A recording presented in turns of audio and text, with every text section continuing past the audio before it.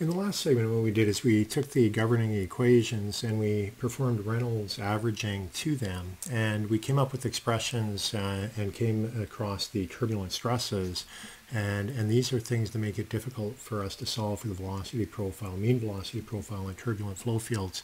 But it turns out that we can make orders of magnitude estimates here, and we can eliminate some terms, and so that's what we're going to look at now. And we're going to come up with velocity profiles that enable us then to move in the direction of getting the friction factor for turbulent pipe flow.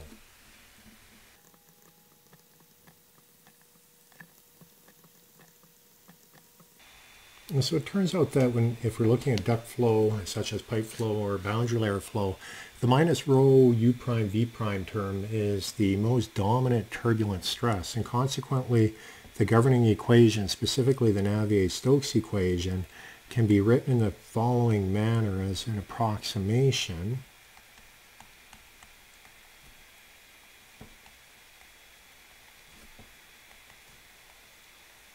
And what I've done here is I've left the last term in terms of a shear stress.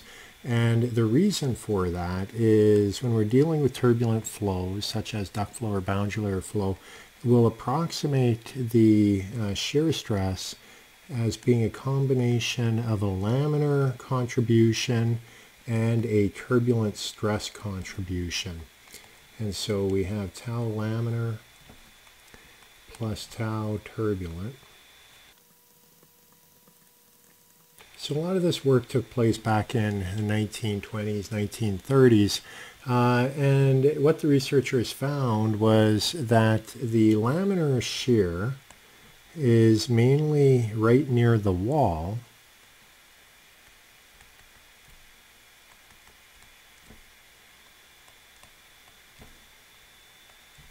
and for that reason they often refer to this as being the wall layer or wall region. And tau turbulent, that dominates further out,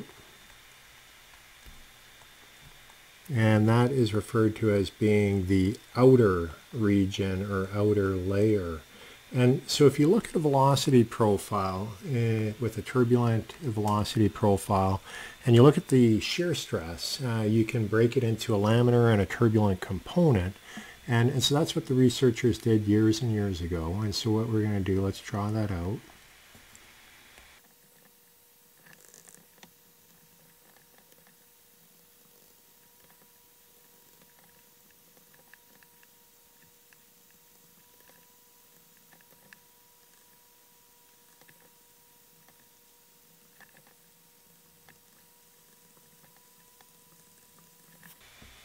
So if we're to look at the turbulent stresses in the velocity profile for either pipe flow or a flat plate boundary layer, what we find is that there's the viscous wall layer, and that's where the viscous shear dominates. Then we move into an overlap region, which is in here, and that's where you both have turbulent stress as well as viscous stress being important. And then you get into the outer turbulent layer where the turbulent shear stress is the thing that dominates. So if we were to write this out, we have wall layer,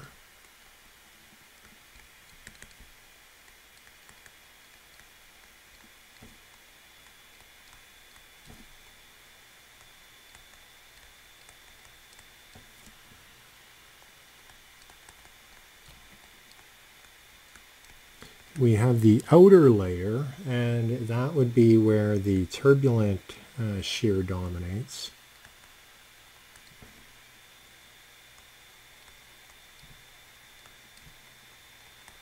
And then we have the overlap region or overlap layer, and that's where both of them are important. So both laminar and turbulent shear is important.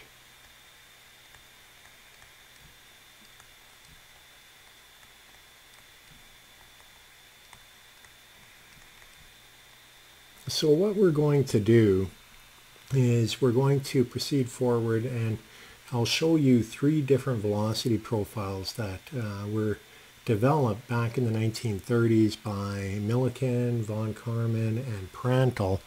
And in order to do this, we're going to drop the bar from U bar, so from the velocity, tau wall equals wall shear stress,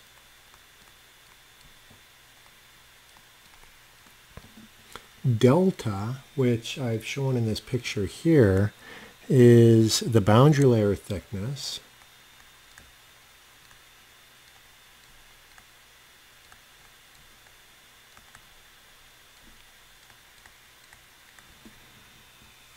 and capital U is velocity at edge of the boundary layer.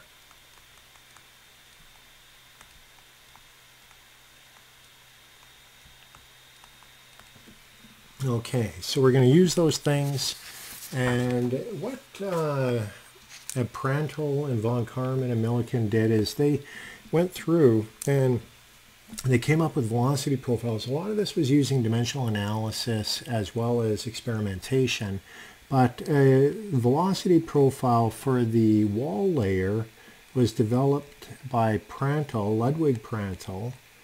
He was at Göttingen when he did this, and this was in 1930. And he came up with an argument saying that the velocity in the layer was a function of the viscosity, which it would be in the wall layer, the wall shear stress, the density of the fluid, and the distance away from the wall. And using dimensional analysis,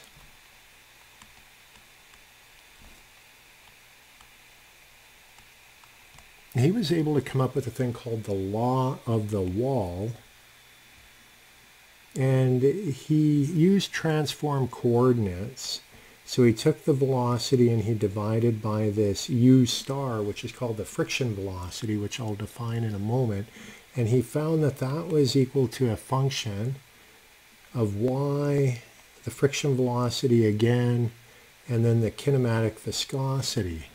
And this term here, he denoted as y plus, so he gave that a transform coordinate, and then u star was equal to tau wall, so the wall shear stress, divided by density to the 1/2, and this is the friction velocity.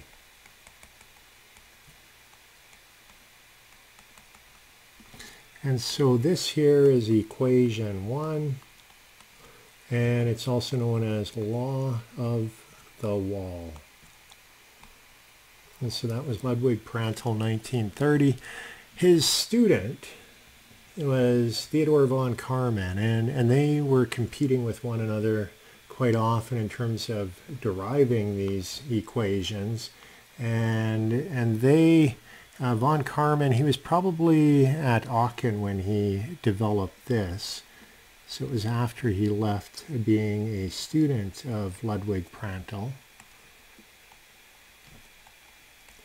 And von Karman, incidentally, eventually came to the U.S. and started the Guggenheim Aeronautical Laboratory at Caltech, where he was very instrumental in the starting of it. But he came up with the velocity profile for the outer layer. So this is where turbulent shear is important. And again, dimensional analysis, that's really all that they had at their disposal, other than that and experimental data, which at the time was not the greatest. But they accomplished great things with what they had. So dimensional analysis,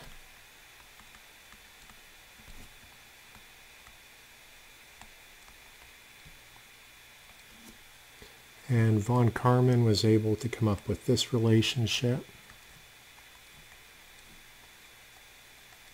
And he did scaling based on the boundary layer thickness, that's delta there. This is equation 2, and this is referred to as being the velocity defect law.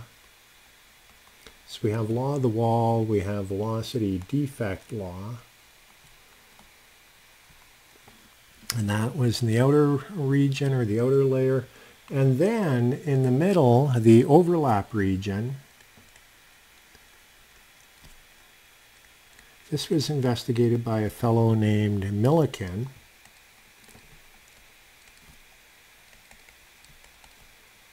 And he looked at pipe flow as well as channel flow.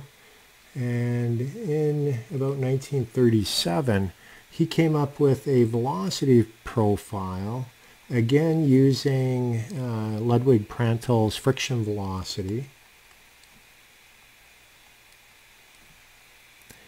And y prime coordinate. So he came up with this relationship, and here k is equal to 0.41, and b he said was 5.0, and that was based on the experimental data that he had. These numbers are constantly being fine-tuned as people get more and more data for boundary layers, turbulent boundary layers. But in here, he also defined a U plus, which was velocity divided by the friction velocity, and he had a Y plus, which was Y times the friction velocity divided by nu. Remember, the friction velocity was our shear stress at the wall divided by density, square root of that. And consequently, what Millikan was able to come up with was this expression.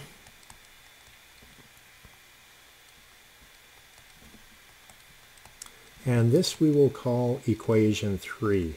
Now, it turns out that this is the equation that applies for quite a bit of the boundary layer, and it's quite representative of the velocity profile for a turbulent boundary layer, and consequently that is what we are going to use as we move into the next segment, where we will look at developing a relationship for the friction factor for turbulent flow. But it is quite remarkable when you look at all the things that von Karman, Millikan, and Prandtl were able to do. This was all based on dimensional reasoning, dimensional analysis.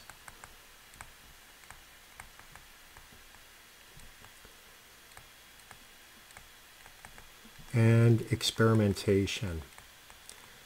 But give them credit, they did not have the fancy tools that we have nowadays with time-resolved particle image velocimetry, laser Doppler velocimetry, even hot wire anemometry.